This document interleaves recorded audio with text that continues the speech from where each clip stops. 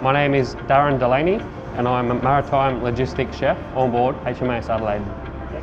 Currently in the galley we have 14 chefs. We split our chefs into two different watches, working 24/7, and we have managed to feed over 2,000 meals per day.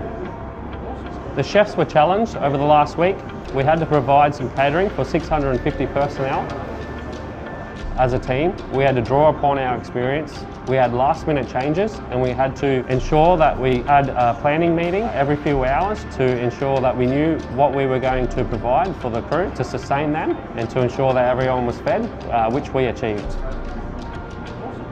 The alternate messing that we arranged was to provide a salad bar for lunch, provided the catering at dinner with a barbecue. We provided isolation meals at the same time as we were providing the crew. We put those meals into takeaway containers. We ensure that the delivery is quick and efficient to ensure that any isolated personnel are fed nutritionally and to their dietary requirements.